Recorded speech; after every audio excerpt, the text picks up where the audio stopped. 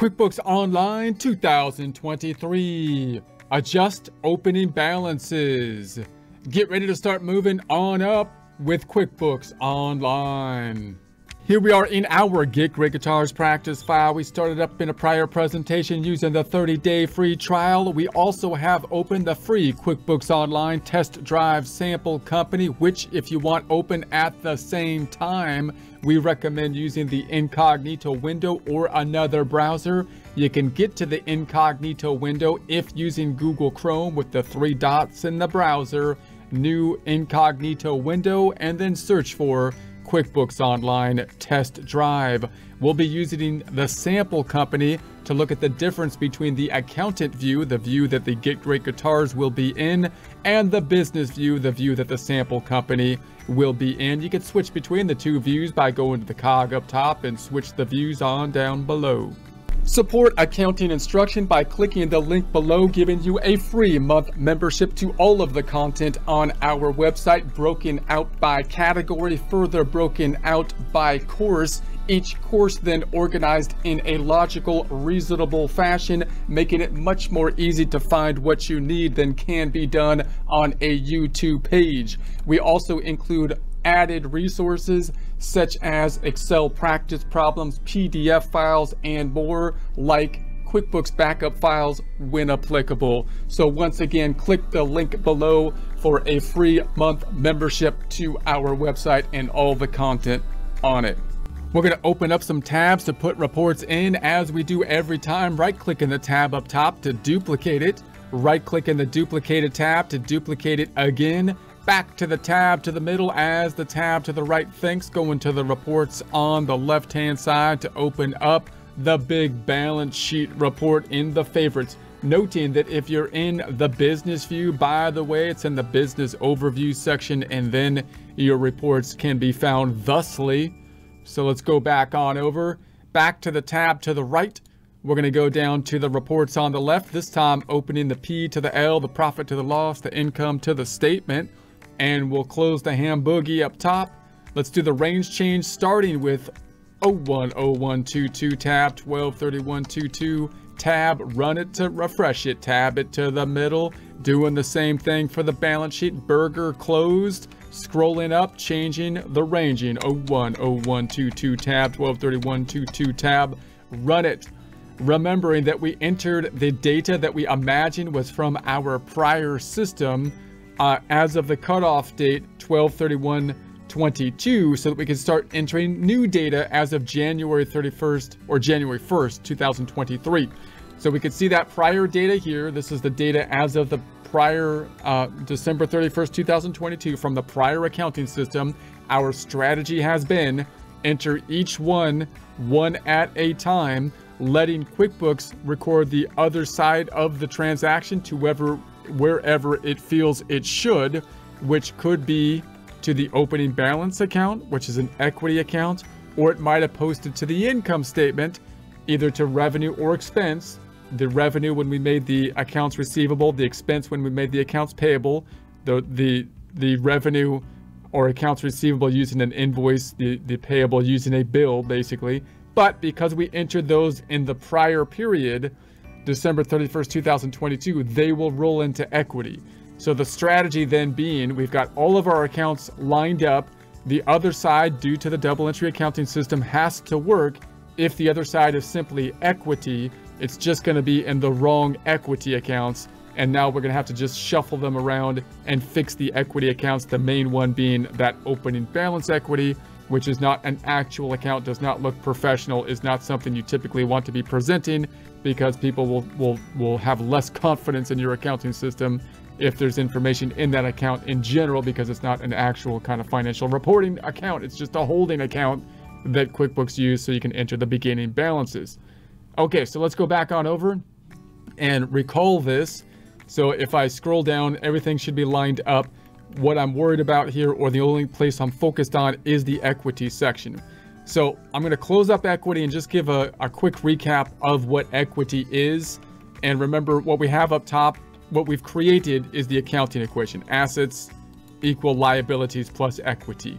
So the assets are what we have, liabilities and equity represent who has claim to what we have, either third parties, liabilities like the bank and the accounts payable, and equity, us.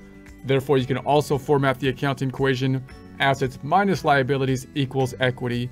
Equity representing, in essence, the book value, the value of the company on a book basis. So if I was to increase this, then we've got the balances on the assets and the liabilities. And then what does equity mean then? It means what we have claim to on the assets, the book value of the company. Then the accounts within equity will depend on the type of business that we are in terms of what the appropriate names would be and which accounts that we should be allocating the retained earnings to, in essence. So the opening balance account, you'll recall, is just a clearing account. QuickBooks is putting the money into here, basically telling us, hey, look, this is where I just dumped the other side, which I believe should be in an equity account when you enter the opening balances. So that no matter what type of business we are, corporation, sole proprietorship, partnership, should generally be closed out to some other account. And then if we're a sole proprietorship, we would be using an account called owner's equity, because the whole thing is basically in one account, owner's equity. Although we might also have draws. That's the money that we take out of the business in order to help, in order for our own business use or our own personal use out of the business. And we could add an investment account, money that we put into the business rather than money that has accumulated over the business from activity through the income statement. Now, if we were a partnership, it gets a lot more complicated, because then you're going to have multiple claims to the equity. It's owned by multiple people, more than two people, two or more people. So therefore, you kind of have like a similar account down here as like an accounts receivable account broken out by customer. You're going to basically have to have your partners and then track their balance in their equity account, which you might call a capital account. And you're going to have to apply out your net income in accordance with the agreement of the partnership. And you might have separate accounts for each partner, like a draws for the money that each of those partners take out of the business for personal use, and possibly each partner's investment account. So what happens with a partnership then is QuickBooks will roll everything into net income. You can see right here, and then it will roll into some account on the balance sheet, which they put as default retained earnings, which is actually a corporate name, but you get the idea. It's the earnings from the income statement that roll in. So if I go up and I change the date up top to 01/01/23 to 12/31/23 and run it, you can see that that net income rolled into retained earnings. So that account, we have to have some account that QuickBooks uses as the closing account. It's going to close the income statement out into some account. They name it retained earnings by default. If you are a partnership, you're going to have to take it out of retained earnings and put it into the applicable partner accounts in accordance with the partnership agreement, so the partnership accounts are properly reflected. If you're in a sole proprietorship, we can just basically rename retained earnings to owner's equity, to the capital account, right? Because there's only one owner, so that's an easy situation. A corporation, you would think, would be more complicated than a partnership, but it's actually generally easier, because the idea of a corporation is that we're not going to break out a bunch of different owners within the equity section the way we basically do with a partnership, but instead we're going to break out the ownership of the company out into equal units, kind of like dollars, a measuring tool of units, which are the stocks. And therefore, for the amount of money that was invested in the company, that the owners put into the company, that will be the capital account, because we issued the stock for that money. And remember that a lot of times people buy stocks on the secondary market. This would be the primary issuance of the stock, the money coming into the business. And then we'll track the retained earnings, which represents the money that has accumulated in income that has not yet been distributed in the form of not draws, as it's called with a partnership, but dividends.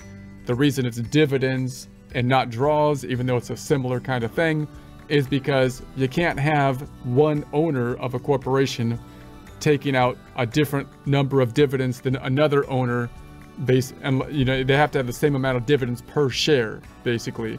So that means that you have to have some agreement when there's going to be a distribution of dividends. There also could be tax implications and so on. So we're gonna imagine we're sole proprietorship here. So what I'm gonna do is I want to change the retained earnings to an appropriate name, which would be something like owner's equity. So I'm gonna go back on over and do our standard process to the first tab. I'm gonna go down to the accounting, our standard process in terms of the accounts that are used, I mean. And by the way, if I go into the business view, that chart, that general chart of accounts is going to be under the bookkeeping, and then the chart of accounts there under the business view.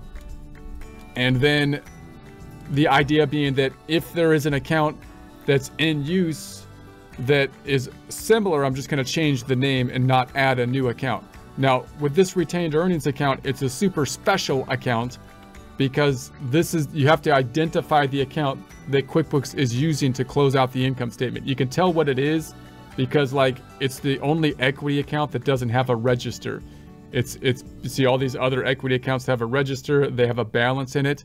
There's no balance or register here because this is the account that they're using to roll over into. So you got to be quite aware what that account is. I can't just make another account retained earnings. I can't just add a retained earnings account that will function in the same capacity. There's only one account that QuickBooks is going to use to roll over into.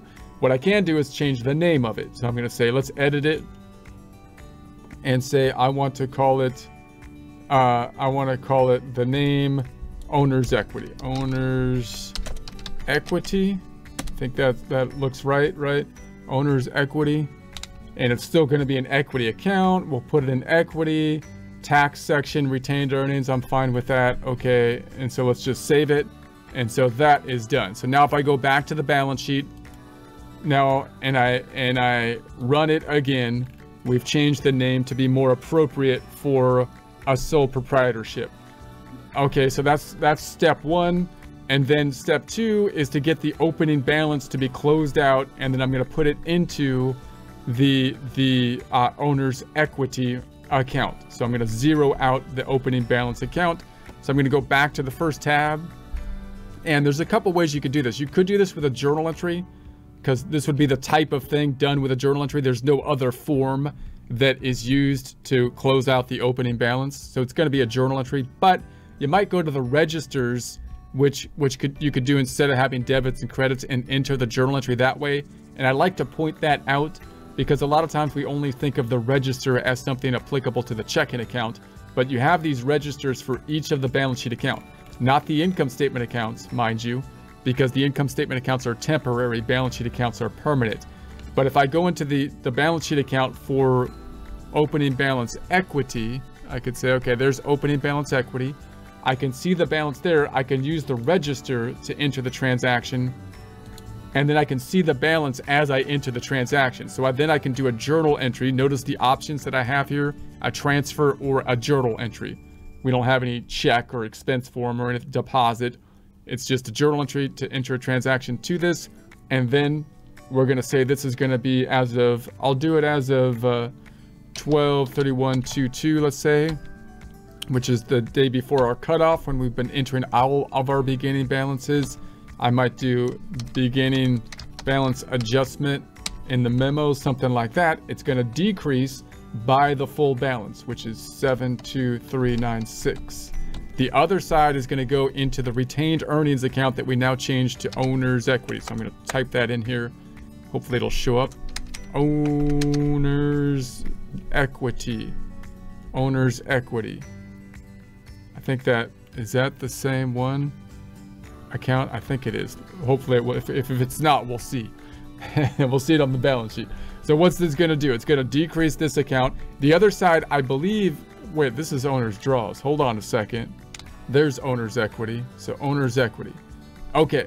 So the other side might say, hey, you're hitting the retained earnings type of account, and it might give us a warning as we do that. And so that's a nice check usually, because usually you don't enter a transaction to like the retained earnings or owner's equity account, but you might do it when you first set up the accounts. So let's save it. and we saved it okay. So I'm going to go then to the balance sheet and refresh it again, run it to refresh it. And then when I scroll down, now it went into the owner's equity. So it looks like it did what we needed to do. So that looks good. So just to recap, if I take this back to 01/01/22 to 12/31/22, we entered all the data as of the date of 12/31/22. Scrolling down, then we've got the opening balance equity is now zeroed out. The owner's equity is here, and then we've got this net income. That net income ties into what's on the income statement for the period January to December 2022, or we entered all the data on 12/31/22. The cutoff date from our prior balance information here that we're imagined came from our prior bookkeeping system, and they put in services and other miscellaneous expenses when we entered the beginning balances for our customers in accounts receivables and our vendors for the accounts payable. And that's where this 5,500 comes from. I don't want anything on the income statement, but I'm okay with it in there as long as it's prior to the date that I'm going to start adding new data, January 1st, 2023, because this will close out into the balance sheet. How do I know that? Because if I bring this up a day to go from 01/01/22 to 12/31, actually 01/01/01/23, 12/31/23, and run it, there's nothing in it. So I've got a clean income statement going forward as I enter new data for the year starting January 1st, 2023. And if I go to the balance sheet and I scroll up and I run this up a day, what's going to happen is this income is going to roll into the owner's equity account. So I'm going to go from 01/01/23 to 12/31/23 and run it. Boom. And so now we've just got that one owner's equity account because it's the sole proprietor. Later on, we might add draws, the money that we take out for personal use, and we might add like an investment account, owner investment, for money the owner puts into the business. But you could account for it with just the one owner's equity account if you so choose, if you're a sole proprietorship. Okay, let's now open the trial balance just to check it out in that form. Going to go to the tab to the right click, duplicate, and let's go down to the reports on the left hand side. It's down right there, and close the boogie. And I'm just going to type in trial balance. I think that's the easiest way to do it, and I like the easy way. And so there we go. Let's change the range from, if I go to 01/01/22 to 12/31/22, run it. There's our trial balance as of the prior period, 12/31/22, the cutoff. I compare that, if I compare that to my data that we entered from the prior accounting system that we are imagining, then there we have it. We've got the 25, the 25, the 20, the 25, the inventory, the accumulated depreciation, furniture and fixture, 15,000 for the accounts payable, the Visa, the loan payable, and then opening balance is now at 0, and then equity should be at the 77,896. And it's different here because we've got those two income statement accounts in our trial balance, remembering that the trial balance is the income statement on top of or the balance sheet on top of the income statement, 72396 plus 20500 minus the 15,000. There's the 77,896. If I bring this up a day, what's going to happen is these income statement accounts are going to roll into the equity, and we should match. So I'm going to change that. It'll be magical. It'll be a magical moment. Get ready for it. 01/01/23 to 12/31/23, and then run it. And then there we have it. So now it's all in the one report, and we're matched up. We're good to go as of the new period. So as of January 1st, 2023, we're good to go. So if you're following along, you can check out your numbers. They should match our numbers here. And I'll try to run a trial balance every time we close up, so you can kind of check your numbers going forward. And if you're working along with the practice problem, we'll just keep on adding stuff. Now we're going to start adding new data into the system from this point.